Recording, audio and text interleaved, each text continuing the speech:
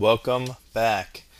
This video is a continuation of the previous video where I just showed you how to make a scatter plot and described and explained how to describe what you're seeing.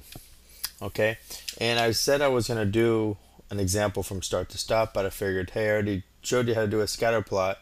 Let's go ahead and describe this one the perfect way, and you'll see how you need to do it in homeworks or on an exam, or just to know how to do it in general, because it gets you better at writing statistically and writing about what's going on in the world. Okay, so let's do a little recall. The three things that we have to write about in no particular order are strength, direction, and form. And it could be all in one sentence. Okay? In context. Think, show, tell. Okay. So this is how the question would be written. We've already done the first part. We've already did the scatter plot. Now we just need to describe the relationship between student study times and scores and their scores. Okay, so let's go ahead and start off. So you just say there is a. Okay, let's talk about strength. Now they're not all perfectly compact, but they're really not spread out that bad. So for me, I would say this is moderately strong. There is a moderately strong comma. Next, direction.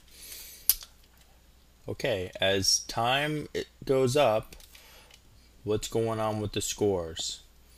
As time increases, ask yourself, as explanatory increases, what's happening with the y? Okay, well, as time increases, the scores also increase, so that would be considered positive. There is a moderately strong positive. Okay, now do you think this is linear? It definitely looks linear all the way up to 10. I mean, definitely there. Now you don't want to get too you don't want to do something like that. This 15 and 90 something almost follows the trend. It's kind of a little out there, but if you think about that, it's not enough for that one data point to change the whole form of this. So it definitely is linear. There is a mildly strong positive linear relationship between. Now the who and the what in general are always our context. The who and the what, that's what the things you need to really pay attention to. Relationship between the students are the who, student. Okay, and what about the students? We have two whats, because we measure two variables on the cases, which are the who. Between student study times, that's our what, student study times, and scores. Alright, and then I'll add. I always like to write this sentence. I always like to write this, and then I'll write one more sentence.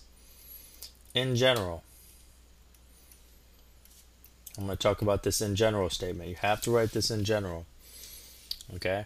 In general, as student study times increase, their scores increase as well. Okay, so this is a perfect statement right here. That's exactly what the habits that you want to get into. Okay, anytime they say describe a relationship or association, this is something that you want to write. Later on, we might improve it a little bit with evidence using our correlation. Okay, but for now, we just want to write it just like this. Okay, let's talk about this in general. The reason I have to write in general And it's kind of because of this guy right here. If see this person studied 1 and got 50 something, 2 and it increased. Now let's forget about this guy for a second. 5, they both increased. 7 was an increase on 5. 8 was an increase on 7. 9 was an increase on 8. 10 was an increase on 9. And let's see, I don't think 15. I think 15 was lower. So now let's go back to this this 4 right here. And this is why we have to say in general. It's very, very, very important, because what happens here is it didn't work for 4. 4 didn't study that much, but he or she did very well. Okay? They didn't study that much. So this 4 didn't follow the pattern. So in general it works. Now if for every time you go, for every hour that goes up, if the scores would have went up for every single one, then you don't have to write in general. But if it's not true for every single case, you have to write in general. Or you could also write, as student study times increases, their scores tended to increase as well. Okay, so in general is a good word there, or tended to increase. Okay, those are some words you have to get comfortable with. It's writing statistically. You know, these are things as graders read these tests, and if it didn't do it for everybody, then you have to specifically say, well, in general, that's how it happened. Okay, so that's it. That's how you describe it. Take some time, try a couple examples, write it just like I did, use the format just like I did, and it'll be perfect. So thanks for watching. I appreciate it. Have a nice day or night.